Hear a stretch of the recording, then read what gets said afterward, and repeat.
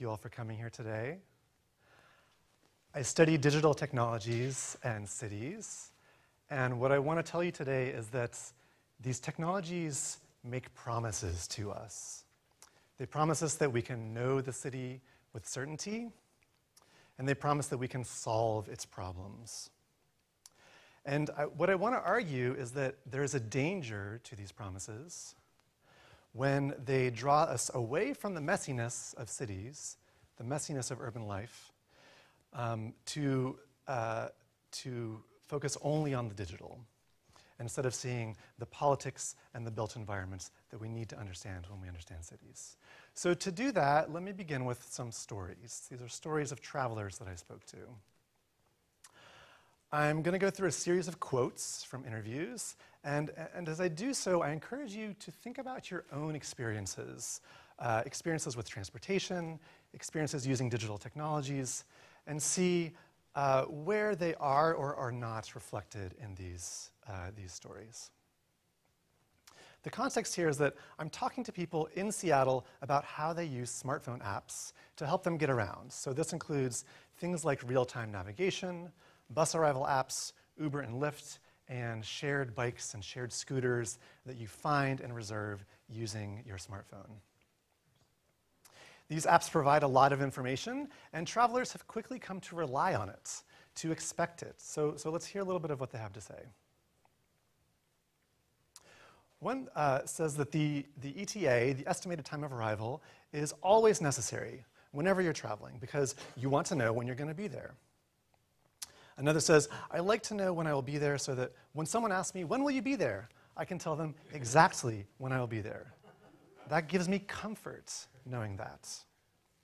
So note that in the second one, there's a social expectation here, that other people expect him to know exactly when he'll be there, and also that there's a feeling, this comfort. So I call this the certain estimated time of arrival. This is a relatively new practice. We didn't always have computers in our pockets that would predict our futures to the minute. We also see this with transit apps that provide real-time info on bus arrivals. I rely on my phone a lot, so when I'm planning my trip to get to the bus stop, when I'm on my way there, when I'm at the bus stop, waiting and checking and refreshing to see how long that delay time is. I'm always checking to see, is it coming? When is it coming? I just like to be in the know. If I can count the minutes that I know when it'll be there, it gives me reassurance that I don't know, I'll get to my destination on time, or I'll get there when I'm expecting to get there. It's just the expectation. So in examples like these, we see that even if the information isn't going to change any behavior, because you're still going to go to the same bus stop, you're still going to get on the same bus, it doesn't change whether you're going to get there on time. There's this persistent impulse to get the most current info. I asked another traveler, well, okay, what do you do when you see that the bus will be late? And she said, I stand there for the number of minutes, and I know exactly how many minutes it's going to be. It's really great. But I can't imagine not knowing, even though it's completely ridiculous, I realize. There were a number of stories like this where people are using these apps not to tell them how to get somewhere, because they probably already know, but because they want to avoid any surprises. These travelers are using this, and here's some examples. So I won't check Google Maps before going somewhere if I've been there 100 times, but even then I'll check just in case there's some traffic issue or a road closure, which you wouldn't be able to know about otherwise. I keep it open in the car, but I'm not using it for directions. I just want to see if it changes mid-route. There might be an accident, it might change the route or something, there might be something faster. And even when going someplace familiar, this person's talking about walking, I use it. I don't want to walk past the place or end up going the wrong way, or maybe there's a parade or a marathon or something. So these travelers want to use this information, these apps, to avoid anything unforeseen on their trips that might surprise them. And also to avoid taking a route that might be 2 minutes slower. Because when you have the information available, it's so easy to access, why not use it? This traveler said he could travel without these real-time apps. He knows the route, he knows the bus stop, but it would be unnatural and probably stressful to not know. Checking this app just gives him peace of mind to know that it'll be here in 3 minutes, it'll be here in 1 minute. There was also a lot of ambivalence, though. Travelers told me, yeah, I check it, but I don't really like it. So this one says, I think it makes it worse because I want it to come faster, the bus, but it's not coming faster, so I'm just frustrated. So it's stressful to not know the answer, to not have the information. But when you find an answer that you don't like, that's frustrating in a different way. But mostly travelers like this freedom that the apps give them. It can solve all of their mobility problems. The app is the answer.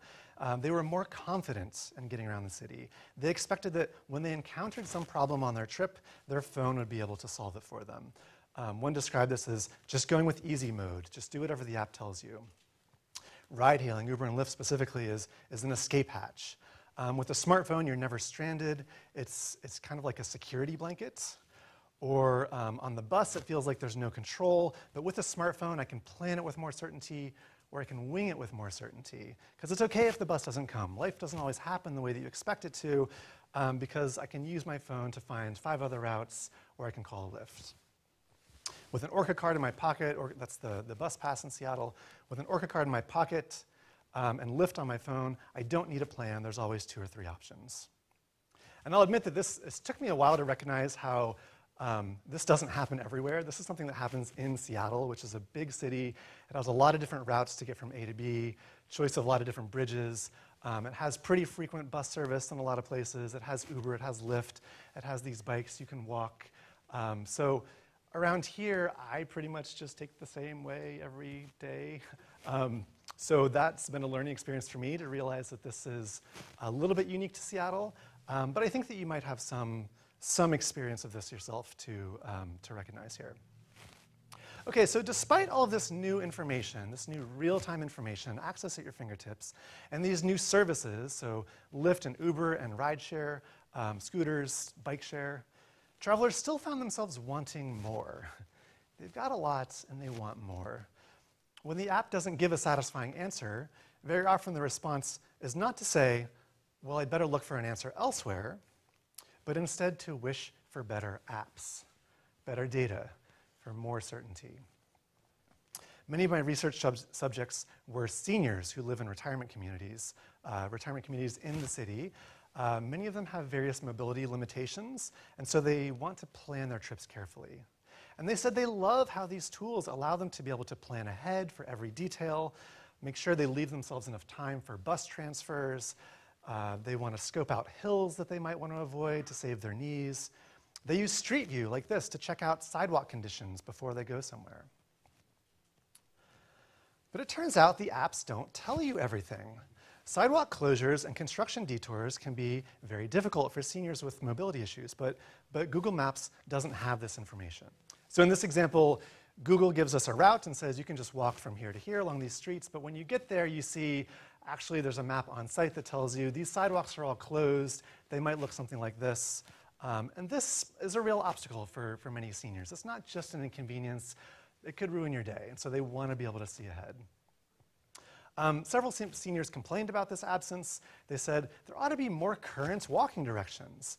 It's changing weekly, they said, meaning construction, the construction detours. Google Maps doesn't provide you this information.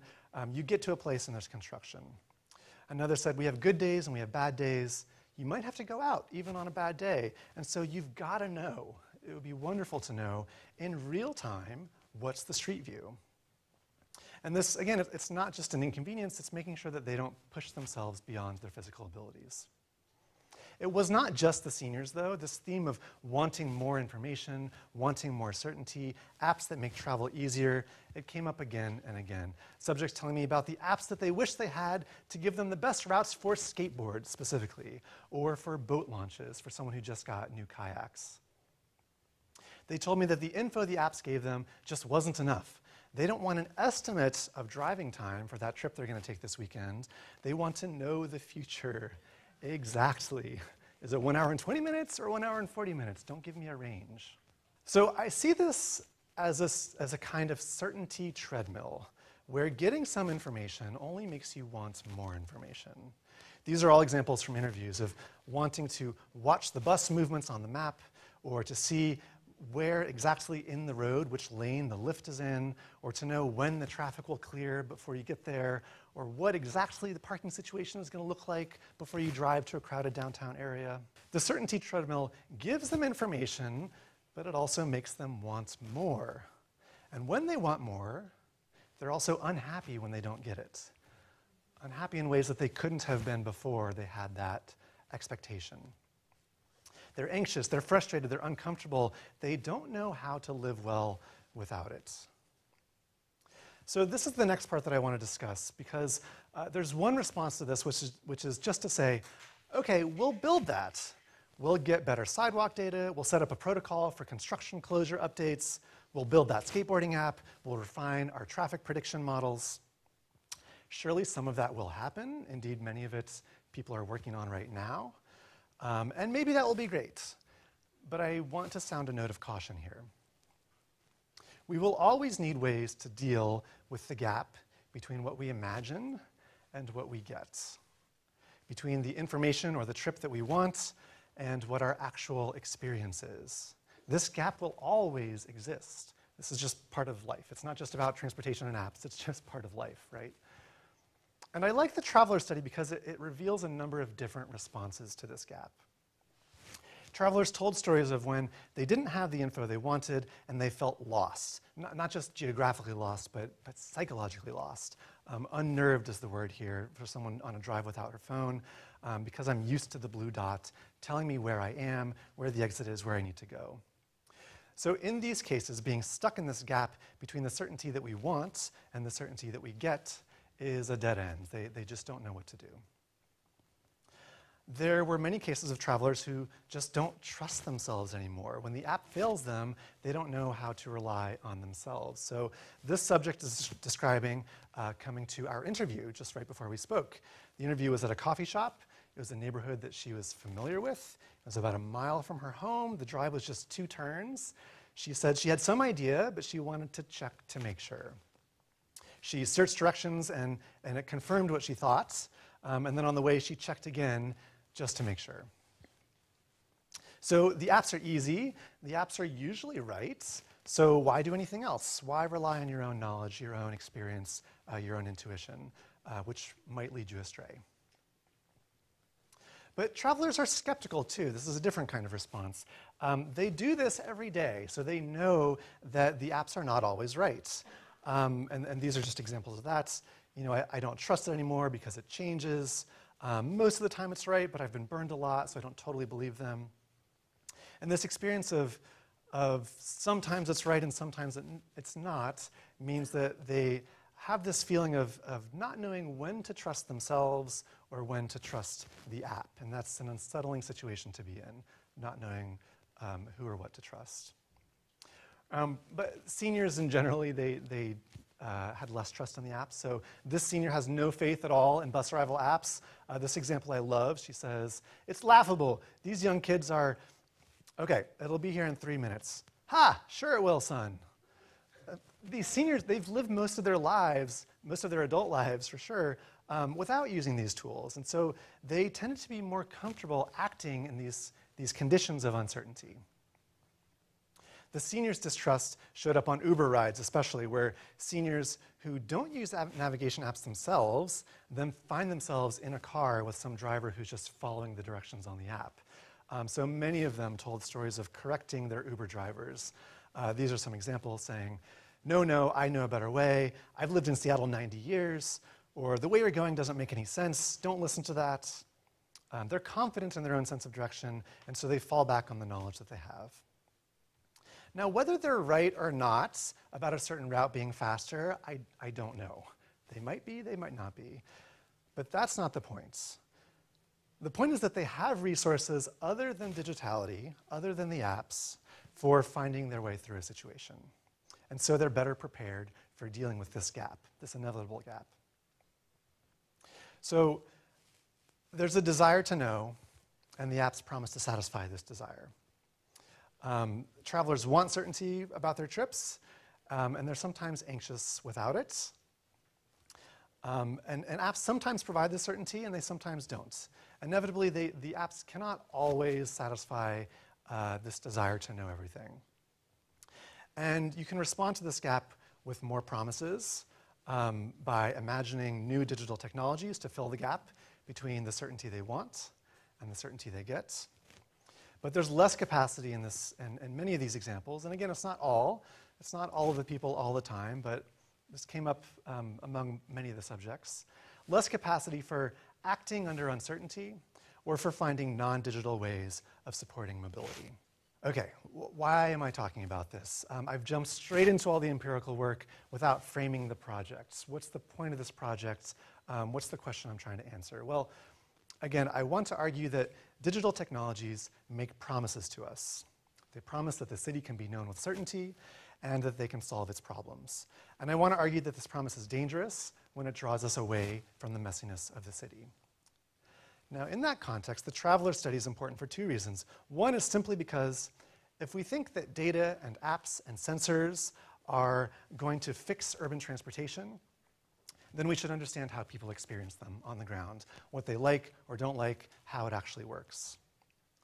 But the other reason is because I think that travelers can teach us something about how we experience the promise and the mess of digitality in other contexts, and especially in planning. So in the rest of my talk, I want to first situate this work in the theoretical context to show you why I think the promise and the mess is a useful frame for understanding digital technologies, before then returning to some brief empirical examples at the end, this time from the practice of transportation planning, to understand what this promise does and why we ought to be cautious with it in the context of planning. So what do I mean by the promise and the mess? This is an answer to a question that we've been asking for many years now, which is, what does digitality do in the city? Digitality, what I mean by this term digitality, is just the uses of digital computers. Can be hardware, can be software. Digitality deals with quantification, datafication, representing the world as discrete values. So that quantification, it also deals with automation. Automation is where those values can be manipulated without direct human intervention to produce some outputs. And so this question of what does digitality do in the city is one that many researchers and theorists and practitioners have been asking for a long time. What practices does it enable or change? Is it good or bad? Is it good for some people, bad for other people? How does it work? Within mobility, transportation, the field where I study digitality, organizations like these, and these are all digitally focused transportation companies, they tell us that digital technologies will allow us to address long-standing transportation problems. Lime says that dockless mobility is the solution to transportation inequity. Spin says that data will make safer streets. Uber will make transit more efficient, connected, and equitable. And Lyft is encouraging sustainable travel choices. All of this is built on digital technologies. And these are examples of what is often called smart city visions. So this is one answer that we'll come back to. What does digitality do? It solves urban problems. This is an answer that we get from smart cities. A lot of it's informed by an engineering kind of mindset. Right on its heels comes the critiques. There are a lot of critics, especially in academia, increasingly in popular media, who see big tech in general, or smart cities in particular, as simply capitalist exploitation in new clothing. It's got a lot of political economic critiques of forces of dispossession or surveillance or exploitation. So their answer to this question, what does digitality do, is it surveils, it exploits, it dispossesses, it's corporate, it's top-down. And from these, this comes from Smart City Critiques, which is building a lot on political economic lenses, that kind of broad-scale view of power structures. So one of these answers is utopian, the smart city, and one is dystopian, the Smart City Critique. But they actually have quite a bit in common with each other, which is that they share this coarse grain. They're structural. They're not interested in how these technologies are actually produced or experienced at a personal level, the way that the travelers told us about. They're not interested in what's happening on the ground.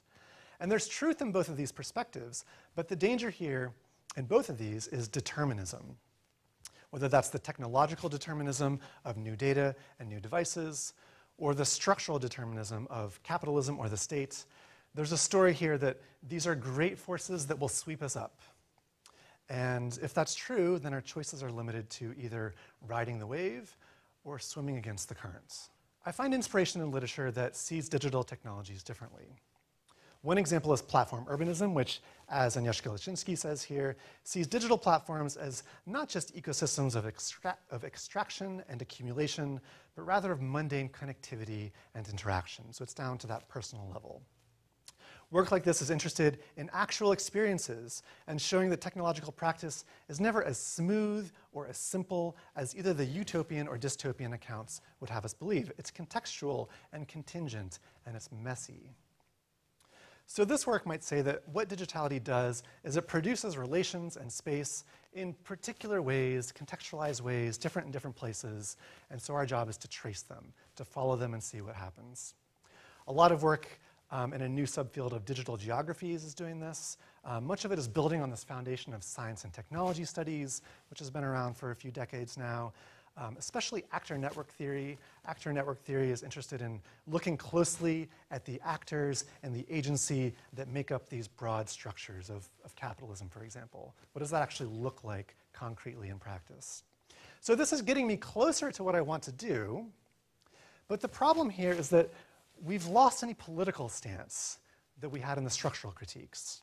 So actor network theory is very good at describing the messy world in exhaustive detail, but it's not very helpful in telling us what we ought to think about that world. Is it desirable or is it not desirable? And in fact, what is the role of desire at a personal level in directing the actions that we take? What is the role of desire in shaping the tools and the structures that we create and how we use them? So where are the values and the politics here? And so this is what leads me to my interest in the promise. Digitality makes promises. These promises are felt at a personal level. They speak to some existing desire. Promises bind people together into communities, and so they have politics.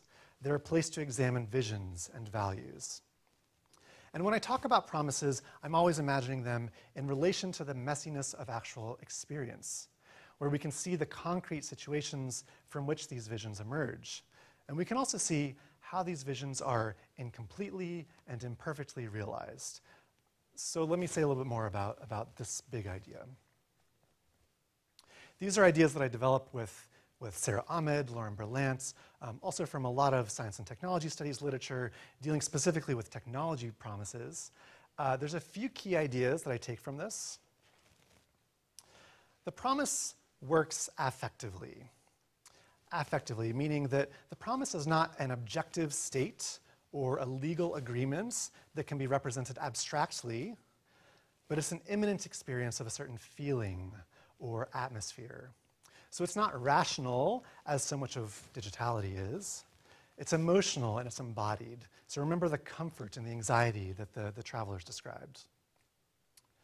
The promise anticipates a certain future. So it's not just imagining or envisioning a future, but it's anticipating, it's preparing for, it's expecting it to come.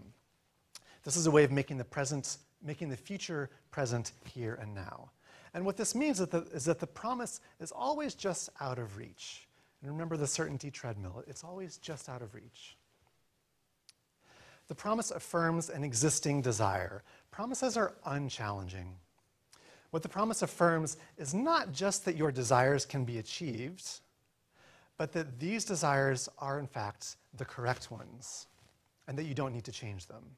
So for travelers, for example, this might mean that if you want a door-to-door trip in a car by yourself, we're going to give that to you. And you don't need to take the bus, you don't need to want to take the bus. And finally, the promise transcends messiness. And this is just another way of saying that it's an ideal, which is different than what is real. So these apps give us these nice, pretty pictures of these clean maps that simplify the city and avoid the messiness of our actual environments. So let me spend just another moment with some of these ideas. Promises share something in common with the myth. Robert mentioned that I studied religion in undergrad, so these ideas resonate with me. Mythology is the frame for both of these books, which are understanding the stories that we tell about technologies. Understanding myth as a frame to Vincent Mosco, rather, says that we need this frame to understand what myths mean to the people who produce and believe in them, and what they reveal about the society that sustains them. So we learn about our society by learning about the stories that we tell. Paul Dorsch and Genevieve Bell say the same thing, say that in these myths of tech developments, we can understand the ideas that give it shape and give it meaning. Mosco in particular emphasizes that myths are not true or false. Myths are living or dead. And what he means by this is that there's little point in trying to disprove a myth, and we know this in our politics today, in the post-truth era. Instead, we want to understand what is keeping the myth alive. Finally, let me just briefly mention a key idea from both Sarah Ahmed and Lauren Berlant, who have different books that are making different arguments, but each of them in their own way are telling us that the stories that we tell about a better life to come, the things that we hope for in the future, the anticipation of some promise to be fulfilled, that these things can be counterproductive to living a good life today, in the present.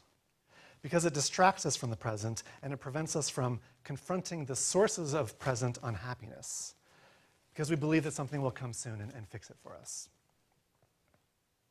So I want to unpack what the promise of digitality is, specifically within the city, and how we might heed Ahmed and Berlant's cautions that these promises can mislead us. But let me just make one observation first. I hope that as I'm describing this theory of the promise and how it relates to the mess of the actual world, that this is sounding familiar, maybe to some people in the audience. Because while I'm clearly drawing a lot from other fields to understand how digital technologies work, how data works, I also believe that planning is already doing this. Planning is already very well suited to understanding this relationship between the promise and the mess. Planning makes these connections all the time between some idealized vision or a story, a narrative, about what our shared values are, what our vision for a better future is, and what the actual practice is on the ground that is messier and that is more complicated than that.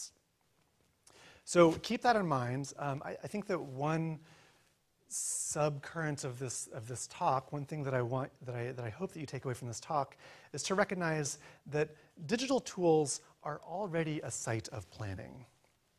And planning, we don't often think of them explicitly that way, but I think that this framing that we have in planning can directly apply to understanding what technologies are doing. They are visions, they are plans, they are collective, just like our planning is. And then they're actually implemented in the world and become messy, and they change how we think and believe and behave. Okay, so the traveler accounts showed us what kinds of promises apps are making to these travelers on a daily basis. They're seeing these promises all the time. The apps are promising that they can tell us where the traffic is up the road, or that the bus is going to come 3 minutes late, or that an Uber is always nearby to take you home. These are all promises. And as we saw with the travelers, those promises affect them. They speak to some desires. They generate some anxiety or some comfort. And broadly speaking, digitality here is promising certainty and it's promising solvability. I think that the travelers have already shown us some of the dangers of this promise. One danger is that we don't know what to do when conditions are uncertain, and so we keep looking for information technologies to solve problems that actually require different tools, especially tools that are of infrastructure, tools of politics. These promises, these technologies, they don't teach us how to act without certainty when we're in conditions of uncertainty. We saw this with the travelers. And what's especially dangerous in all of this is that digitality doesn't tell us its limits. It doesn't tell us that it can't do these things. It keeps promising us that it can close that gap. And I want to be really clear here. Dangerous doesn't mean bad. It doesn't have to mean bad. It doesn't mean that we should get rid of these technologies. It doesn't mean that they're going to destroy our cities. It just means that they can cause harm, and so we ought to be cautious in handling them. So the danger is not so much what these tools are or what they do for us, which is very often wonderful, it makes meaningful change, but the danger is that we forget what they don't do. They don't give us complete certainty, because nothing can, and they teach us how to act and they fail to teach us how to act in conditions of uncertainty. Okay, let me bring this to some planning practice. I'm going to focus on transportation planners here, and how those same patterns that we saw with the travelers are going to show up again in a different way with the planners. My study is focused on transportation planners, and especially this world of emerging services based on new data and new apps that's called new mobility. These are the information and the services that the travelers were telling us about. And these technologies and tech companies, and many planners too, are making promises. For several years now, there have been these ideas circulating about how these new information tools and the services built on them are going to improve all aspects of urban mobility. They're all pitching some version of technology addressing long-standing problems of sustainability and congestion and safety and equity that transportation planners have always been concerned with. So the planners in my research are not just accepting these pitches at face value, they're cautious, but they're still creating their own promises. And in these quotes, it's just a story of immense change, of transformation, disruption from new technologies. Remember the determinism, this big wave is coming, get ready. And cities want to make sure that they can harness the benefits, that they can actually achieve those promises of sustainability and equity. And for the planners, the key to doing all this is data. Planners want more data to do their jobs. This is not a new phenomenon. This is an old story. Planners have always wanted data to do their jobs. Data access is essential, this says. Data is your right, these quotes tell us. I'll give you a few more examples of this promise coming from Seattle's New Mobility Plan. This is from 2017. And I want you to notice two themes as I mention some of these. The first is the difficulty of action without certainty. And this is exactly what we saw with the travelers making a trip. And the second is that there's a claim that more certainty is going to be how we fix various problems. So that this link between better information and better solutions is typically unspecified. It ends up pretty vague. The basic claim here is that our streets flow with a rich stream of data from all this new tech, and that can give us more insights. But we always want more data, more accurate, more granular. Here it's up-to-the-minute data on racial and social justice. I don't know exactly what up-to-the-minute data on racial and social justice looks like, but there's a link here between our new data tools. Okay, we've got algorithms, we've got data, we've got the software to make it work, and this desire, this personal desire or societal desire to fight systemic racism. We cannot effectively manage our streets without the right data. I think if you take this statement at face value, it's a little bit frightening. We're unable to protect our communities without data. It sounds a little bit like a hostage situation. What if we don't get the right data? Because there's always going to be a gap between the certainty that we want and the certainty that we get. And finally, this is telling us that data can revolutionize planning and resource allocation, that we can correct for problems before they occur, but the mechanisms of that intervention, which will probably be politically controversial, they'll probably require building some infrastructure, those mechanisms are unspecified. So much like the travelers, the planners keep turning to data to seek more and more certainty. And let me give you a quick example of this before I conclude. So free-floating bikes and scooters. They've been in the United States for about 5 years now. The system, Valley Bike Share, is a little bit different, but these are bikes that you can park anywhere and lock anywhere, and then you need to use your phone to then find them in your neighborhood and then unlock them. So they end up scattered all over the place and create a big mess for cities, but also create new transportation possibilities. They all have GPS. They're all sending data to the mobility providers. The Mobility Data Specification, MDS, is a standard format for exchanging data over APIs between city regulators and the bike and scooter share providers. This data tells city officials the specific trips that people take on these bikes, and it also tells them the current state of the fleet. MDS was first developed a few years ago at the Los Angeles Department of Transportation. It's now managed as an open source project, and I spent some time studying its developments on GitHub. GitHub is a public code repository. So MDS represents a core part of many planners' vision for new mobility. And in brief, this is a vision that cities can monitor and control the mobility that happens throughout the city. One example of this is data representing bike states and bike events. So let me tell you what I mean by that. When we see a bike like this on the street, MDS data might see them as having a vehicle state of available. If someone then comes and rents the bike, then MDS reports a new state of on trip and an event of trip starts. So this is describing what's happening on the street in data. So the early versions of this spec included 4 different possible states and 10 possible events. But the cities and the providers looked at this and they said, well, this isn't capturing everything. We need more data to capture the other things that can happen on the streets. And so a later version overhauled this schema, which has now gone from 4 to 7 allowable states and from 10 to 26 options for events.